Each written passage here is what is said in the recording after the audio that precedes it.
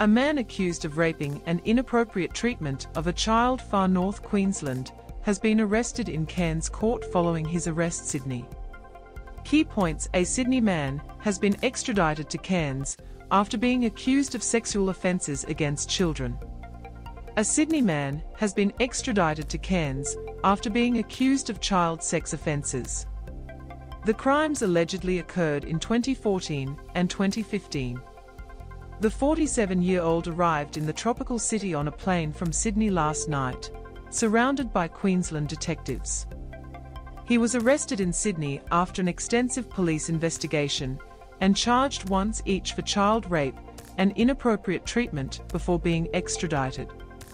The crimes allegedly occurred in Far North Queensland between 2014 and 2015. The man, whose name has not been released so as not to reveal identity of alleged victim, remained at Cairns Guard House for his legal proceedings at Magistrates Court. He did not seek bail and was arrested. Police said the matter was reported to detectives from the Cairns District Child Protection and Investigation Unit in March last year. Senior Detective Sergeant Michael Gooiker said an extensive investigation led to the man's arrest in New South Wales.